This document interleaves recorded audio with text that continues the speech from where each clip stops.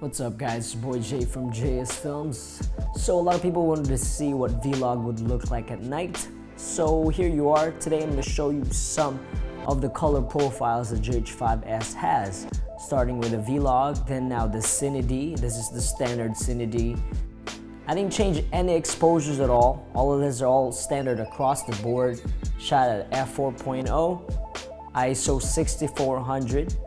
You're looking at the CINE-V right now.